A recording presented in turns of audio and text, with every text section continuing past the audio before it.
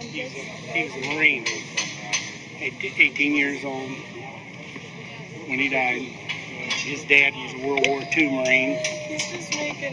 Marines running that family there, I guess.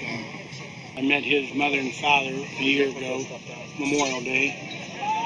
They're 87 and 85 years old, and we got together to celebrate the 25th anniversary of the memorial in Dayton, Ohio. And I just delivered that letter down there last night during the candlelight service.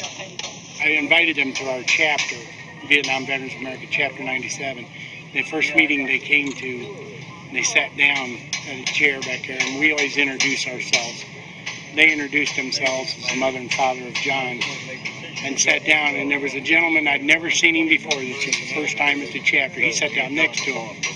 He introduced himself as a helicopter pilot in Vietnam, and sat back down and looked at Mrs. Stahl and said, "Mrs. Stahl, was your son's name John?" She said, "Well, yes, it was."